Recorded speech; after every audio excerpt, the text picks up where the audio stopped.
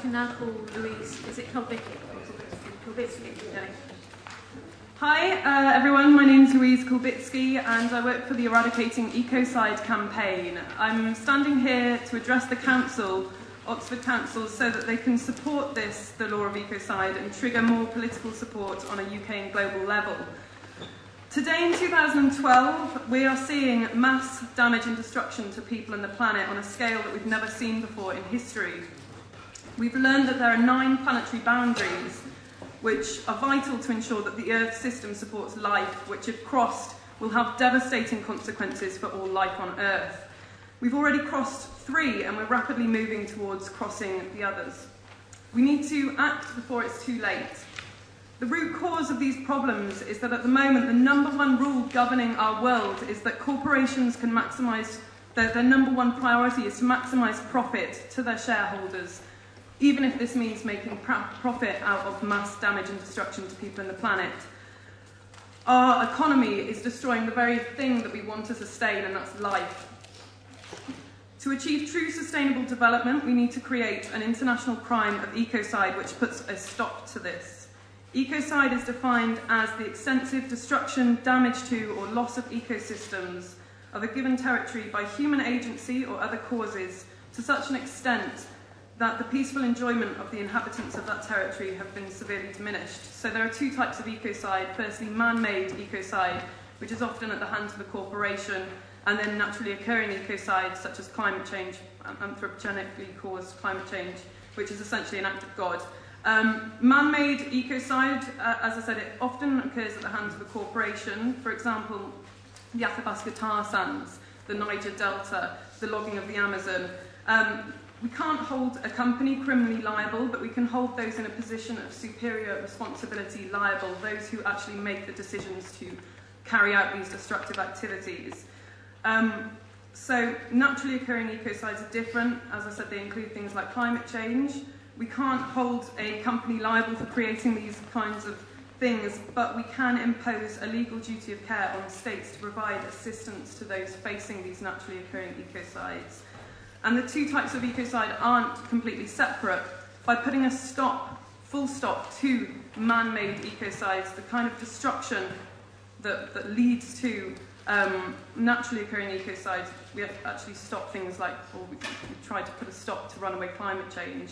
The aim of this law is to put a stop to dangerous industrial activity. CEOs of companies are unlikely to continue business, which is giving rise to ecocide, as they could be held personally liable for this. Shareholders and banks won't invest in this kind of activity if they too could be criminally prosecuted.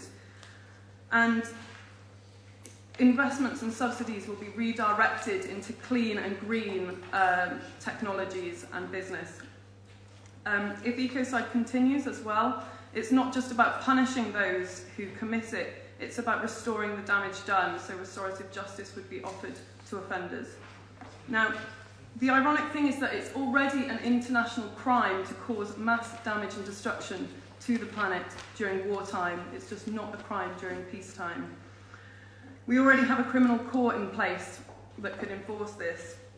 And all we need to do to make this a reality is to make an amendment to the Rome Statute, which details the 4 crimes against peace. It only takes 1 party to the Rome Statute to call for an amendment, and it only takes 80 signatories to come on board and support this to get an amendment in place.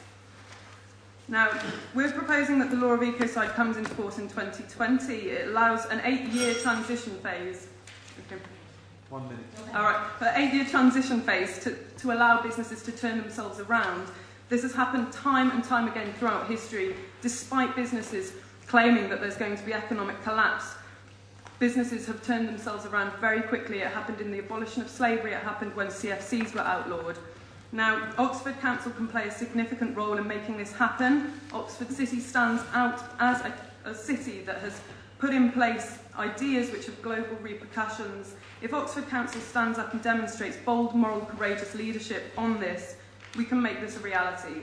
Now, this is our pathway to true sustainable development, and you can reach out to local MPs, the UK government, and ensure that the UK votes in favour of making ecocide an international crime. Thank you.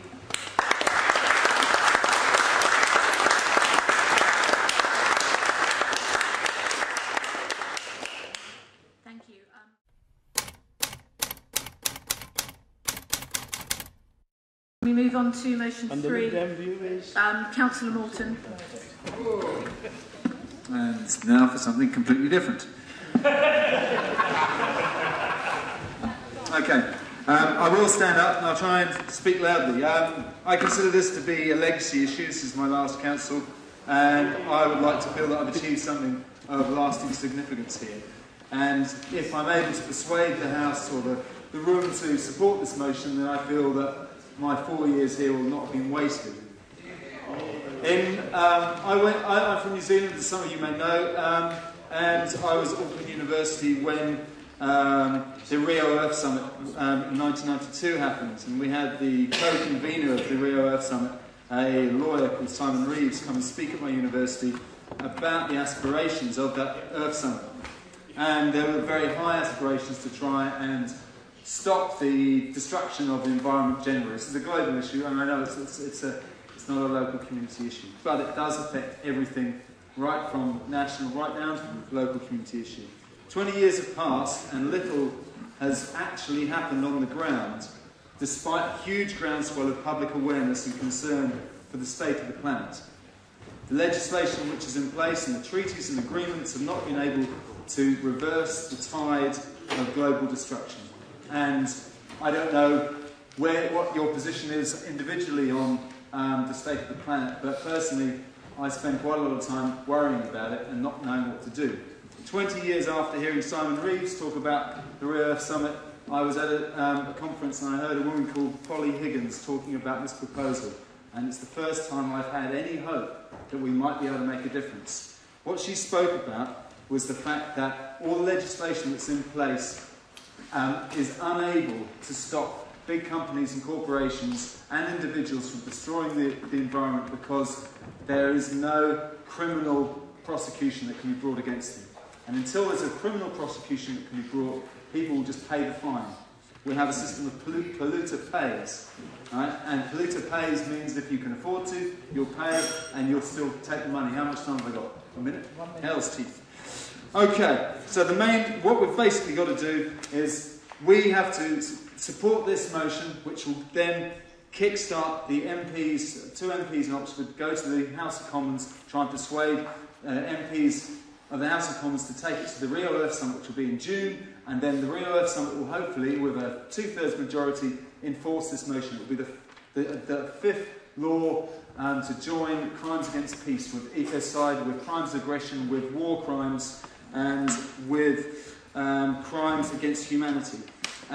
It will then be under the jurisdiction of the International Criminal Courts, which was set up by the Treaty of Rome in 2002, and it will enable individuals, countries and other organisations to take criminal action against any corporations or individuals who have committed ecocide. So it will enable things like the BP oil spill to land someone in jail. At the moment, you pay a fine and that's it, nothing changes. And until people say, I can't afford to do this, nothing will change. So please support it. I could talk about this for an hour. It needs an hour, but...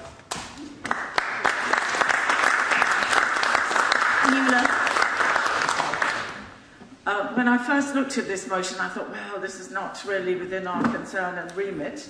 But the more I listened to what Matt was saying and then Louise was saying, I realised that this is something significant we can do. Unfortunately, we could be using the sort of credit that Oxford has internationally. This is a bit bad of us, but I think we should be using it as something that will make other people say, well, Oxford has done this, and then it might spread across the country. I think this is the thing that we can do and usefully do towards the much bigger problem. And I think we should. I've been rather frustrated here in this council not being able to do much environmentally, and this is the one thing I think that would be easy, and we should go ahead and do it. Mark. Yes, thank you, Lord Mayor. I feel slightly bad about opposing this motion, not only because I agree that those who commit ecocides have a moral responsibility to pay for them, but also because I clearly know less about it than the people proposing it, both Matt and Ms. Kulbicki. However, I do have a great deal of scepticism about the ability of the international criminal justice system to do what this motion implies it will. The International Criminal Court has been up and running for about 10 years now. In that time, it has successfully secured one prosecution. That was last month, and that was of a Congolese warlord. So I think to imagine that the CEOs of companies that can, for example, BP or those involved with tar sands, are going to find themselves in front of the ICC is very naive. I think the two kind of assertions I would take issue with are, I don't think there's a recognition here of the difference between international and domestic law, and I think there's a misunderstanding of why regulatory attempts to protect the environment have failed. International law does not really work like domestic law. It's much harder to enforce. If it worked like domestic law, there'd be no Israeli settlements in the West Bank, there would be no North Korean nuclear weapons, and there'd be no Japanese fishing fleet. There are, and that happens because when international law only works when countries either decide to follow it, or a country that is sufficiently strong makes them follow it. Now this is worth bearing in mind, because if you think about why a lot of the regulatory schemes to deal with climate change and other environmental problems haven't worked, it's typically because the governments that should be enforcing them, should be pushing for them, haven't. For example, the European Union's emissions trading scheme does not cover aviation. So what we frequently have is a system where actually the polluter doesn't pay. And now if countries are unwilling to see the companies based in them paying small amounts of tax or following or dealing with simple regulations, there is no way they are going to consent to criminal prosecutions against those companies for breaches of environmental law. So what I would say to this is, before we give up on regulation, let's first try it. Lord Mayor, I have great sympathy with Matt's motion. It does seem to me that whether there may be practical issues of the type that Matt has mentioned, Marcus has mentioned, the reality is that unless there's some kind of international statement or commitment to this type of crime, then things are not going to move forward. The partial and piecemeal approach of taking a regulatory approach nationally will not work. So an international declaration of ecocide as a criminal, as a crime, would then encourage local regulatory action, national legislators to take the same action. So just as, for example, you can now sue a company about criminal negligence for a business fault, like the railways, for example, if there's a accident, this would then stimulate the same kind of reaction on part of national legislatures. So I think we should support it, not because I believe it's going to be a quick fix, nor that I think it's going to be followed immediately by everyone saying because Oxford's done it, we must follow it. It will nonetheless have a demonstration effect on the national governments across the world that will actually have to debate this issue and decide how they're going to deal with these fundamental crimes. And as Matt said, if you look around the world now, you look at the kind of issues which we've faced in terms of the destruction of the rainforest, the destruction of the Arctic Circle by tar gas shale mining. I mean, what we are looking at, I think, is something where the treasures of the earth are being despoiled. Unless we intervene now, we're going to face a very bleak future for our children and our children's children. So I think we should support this motion, and I hope we will actually then see some international action following it through. Yeah. I've got 6 more names and I propose to draw it to a close. Mike. Thank you, Lord Mayor. Yeah, I strongly support Councillor Morton's proposal. I do appreciate what Matt says about the lack of effectiveness of international regulation, but what I would like to see is us making a statement that people in developing countries should approach the environmental sustainability of their countries, the environmental sovereignty of their countries, as something they have as of right, not something that where they have to beg, where they feel they have to beg the governments of the rich world for action, but a right they have that the governments of the rich world should be obliged to act on. I had the honour of translating some correspondence about a year ago, actually, between our MP and a member of the Paraguayan Senate, who was approaching him asking for legislation in the British Parliament to control the activities of British companies that are despoiling the natural environment in South America and in other places. And although it was quite fun to translate, because rather incongruous, Ley de Ganadería Sostenible propuesto por mi compañero Rob Flello, MP, it wasn't fun to read the correspondence, because clearly people felt that they had to go cap in hand to the governments of rich countries, and the government of our country sadly did not see fit to pass that particular bill, and not approach it as if this is a sovereign right. It may not have much. It may not have much effect immediately on helping the people of developing countries to enforce their rights, but I believe it is another lever that they shall have, and it is something that can add to their dignity, and it is something we ought to be stating our support for.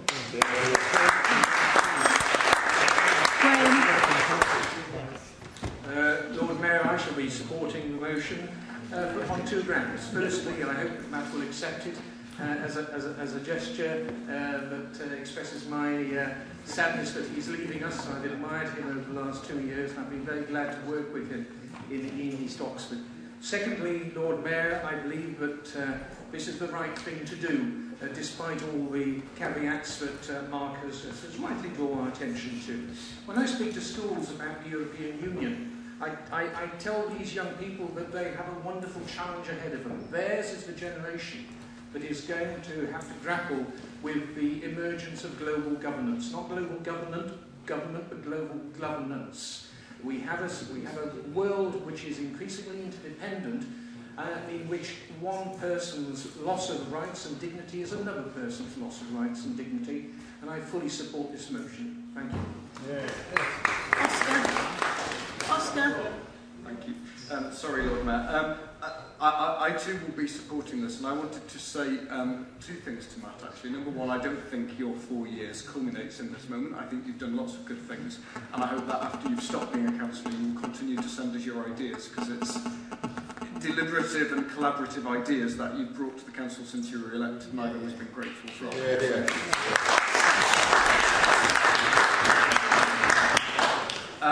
I know a lot about council minutes. I don't know much about international law, but what I do know is that experts on international law estimate that probably about 90% of it isn't written down anywhere yet. There is probably about 90% more that's needed before we have a full body of statute law, which the International Criminal Court can carry out and which the United Nations can back up. That said, I think it is a good thing to add a new broad category of offences under a heading of ecocide. I think we'd probably all be clear that sticking ecocide in this sort of way isn't to imply any sort of simplistic moral equivalence with the other 4 crimes against peace. This is too complicated for that. It's about something different, Lord Mayor. It's about putting a line in the sand and acknowledging that this is something internationally which we would like to take action and move against. To address Mark's point about the impracticality of pursuing these sorts of crimes in this sort of way, I think it's pretty clear actually that it's very difficult to do any sort of prosecution under international law through the ICC at the moment. You only got to look at the Joseph Kony situation, which was prominent 5 or 6 weeks ago and prominent again this week. He's been top of the ICC's most wanted list for a decade, and the difficulty of prosecuting that situation shows that even the established bits of international law don't yet work terribly well. I think there is nothing wrong, frankly, with raising our eyes to the horizon and looking at what might be possible and what might be desirable in this case, and necessarily getting too bound up with the mundanities of what we can achieve today. So I shall be supporting.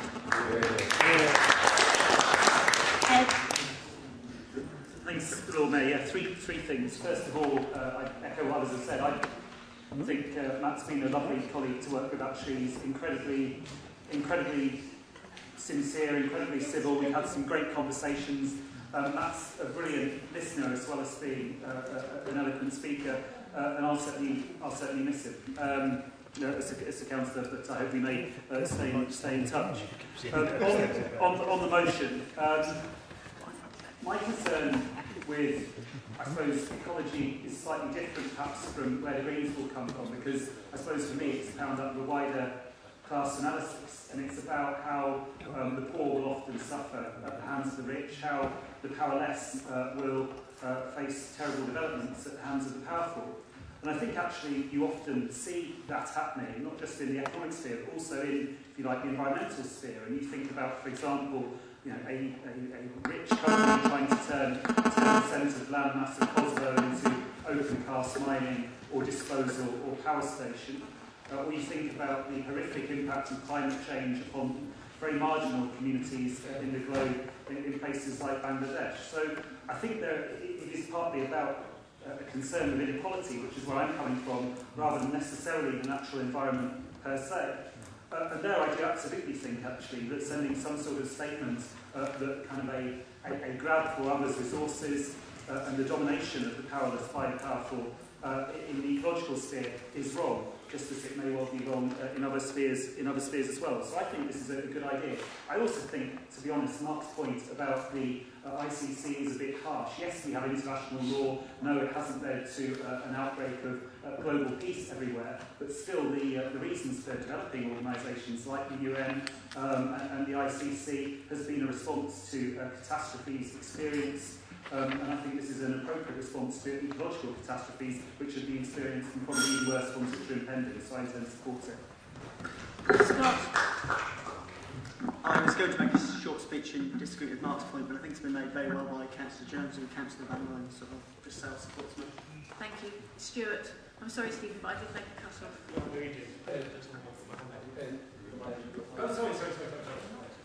Lord Mayor, I have a very personal reason for speaking on this issue, and that's because in the good old days when it was ruled by the Liberal Party, my native country joined up to the ICC, unlike the United States, unlike China.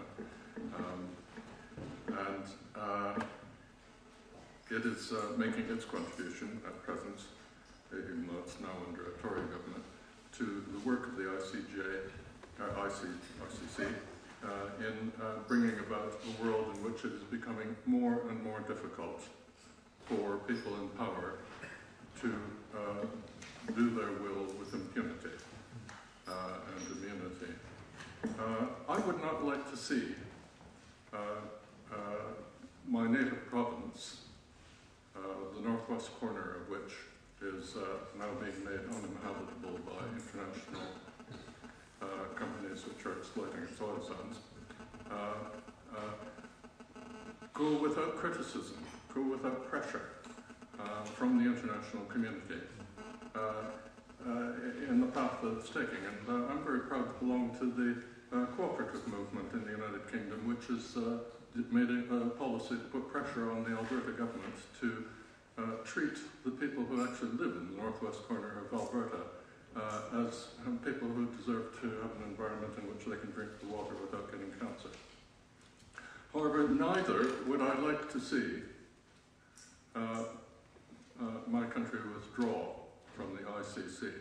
And I know the Tory party that's running my country, they would do it at the drop of a hat if they thought that people who were going about the business of developing that country in the way that the Tories would like to see it developed were going to be criminally prosecuted by an organisation that Canada subscribed to. I welcome the day when we do have international law which prevents ecocide. At present, however, we do have an ICC which is struggling forward, doing wonderful work on another front. I don't want to see that front undermined. I don't want to see it undermined by my country. And I personally am going to cast the very first and vote against this motion. Okay, Matt, do you want to sum up? Yes. Okay. It's funny because, Mark, when I think it was Westminster was debating the abolition of slavery, there was a lot of people, and I can't remember from whether it was Whigs or Tories, who put up various things saying, well, we could have a cap and trading system, we could reduce the number of slaves that were sent, we could maybe work them less hard, we could bring in various regulations to ensure that less of them died in transit, that they were given more space, that all this sort of thing. And luckily, none of those proposals were carried forward. But that's exactly what we've been doing with the environment all along. We're basically saying all we need to do is regulate better how we exploit our environment. And it hasn't worked at all. We're capping and trading is not going to work. Having tighter regulations and more use of polluter pays is not going to work. That's just to sort of that point there. Also, we need something to control the transnational companies where you've got British companies working in Canada who under whose jurisdiction, who controls them. So we need some sort of transnational law, and I really regret what you brought up because it could well be an issue. But as far as I understand, Canada has already signed up to this, and as long as the law is actually held internationally, even if they pull out of it, they will still be under the jurisdiction of it. And so it will still be powerful. I mean, I'm not a legal expert, this is just what I've been reading up in my homework for this. The other point I'd like to mention is to your thing about human justice and everything, that there is a peace cycle. And if you destroy a habitat, you create poverty. And if you create poverty, then you create competition for resources, and that will lead to conflict, which will lead to war, which tends to lead to even more damage to the environment, and you create this vicious cycle. And if we stop that cycle, if we basically put it to bed, we say, that's it, no more of that, it will make a huge difference. Is that my time up? That is, yeah. Okay, thank you very much. Very excited to see the first debate.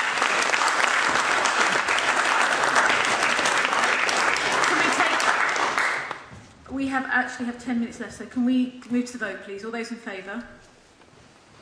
Don't forget to vote, Matt. It's carried. Thank you. If we can move to